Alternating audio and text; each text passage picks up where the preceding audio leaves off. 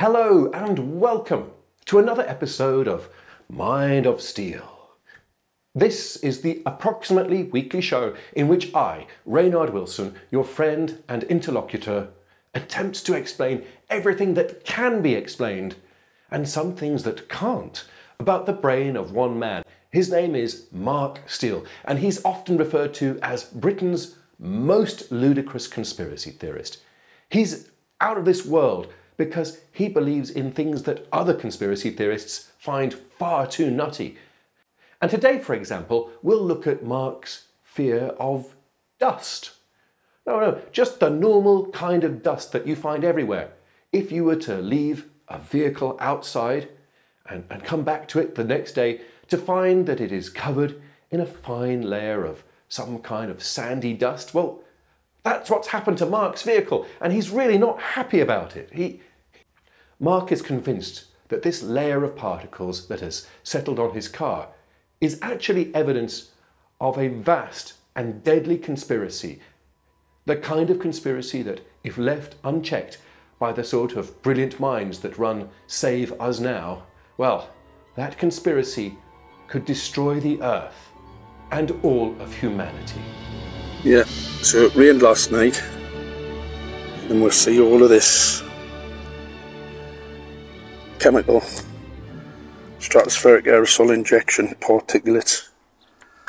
Now that we'll see nano, you see they've bunched up, you see them, it's quite interesting, isn't it? If you spot a 60-year-old balding man wandering around the streets of Gateshead in a state of apparent confusion as he looks into the windows of vehicles and then tut-tuts when he notices, say, a clump of dust or some other speckling or blemishment, don't worry, it's just Mark Steele. He doesn't mean anything by it. He just doesn't understand very basic things about the way the world works, such as, where dust comes from. Well, if you've been watching the skies over the last few months, you'll see all that crap coming out the back of the planes, which they say has got something to do with, condensation. They say that the white stuff that comes out the back of an aeroplane when kerosene is burnt in a jet turbine in cold, high altitudes is something to do with condensation. What a ridiculous idea! Mark Steele is going to explain what it really is. So there we have, right, so you can see I've just put the neodymium magnet there. You see that? Look, see the magnetism? You see that? You see them, right? It's hard to see from Mark's video, but some of the grains of sand were attracted to his magnet, and that's most likely because the mineral was magnetite.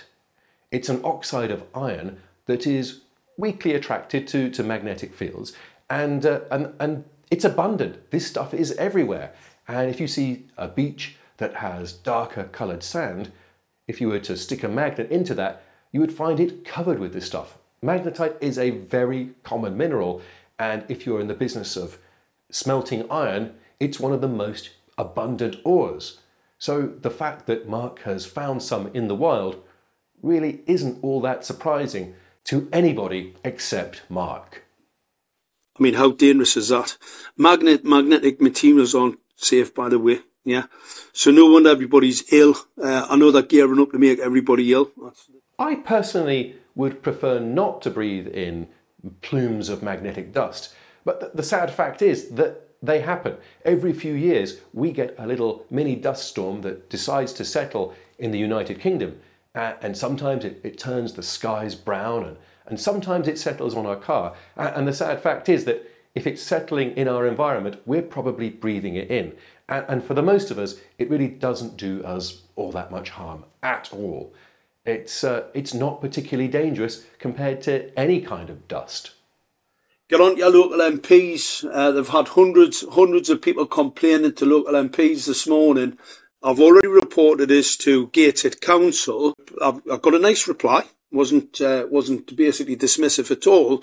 What it said was, speak to the aviation authorities about this, okay, because they said it's got nothing to do with them.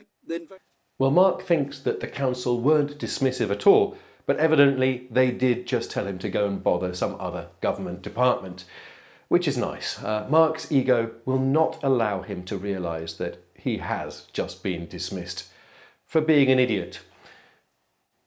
But maybe the last laugh will be on us, because I've heard that Mark Steele is working up this nano-meta particulate stuff into a tight 5, and he's going to be trying it out at some of the local comedy clubs. And guess what? I've obtained the video. Now, please, put your hands together for Britain's most ludicrous conspiracy theorist and stand-up comedian, Mark Steele. You couldn't make it up, could you? You've got all these people, right, going out, straight in the stuff of that cause. I've seen hundreds of videos now. Magnetic sand, that's the first thing I've did of that. So you know this environment bullshit, well, I'm really concerned about your health. They're really concerned that much, right, and then all of a sudden, when somebody's just dropped a load of stratospheric aerosol injection on you, what they call Sahara. It's been an amazing, wild ride into the wacky world of Mark Steele. We've learnt so much, such as the fact that the dust that has settled on Mark Steele's car is actually a form of nano-meta particulate and not the Saharan sand that we all thought it was. How could we have been so silly? We've also seen the inside of Mark Steele's exquisitely furnished crime laboratory, where he used a magnet to show that it was made of a magnetic material. And in doing so, we have become disabused of the belief that there was ever any sand there at all, because, as Mark Steele explained, sand is not magnetic. No, no, never.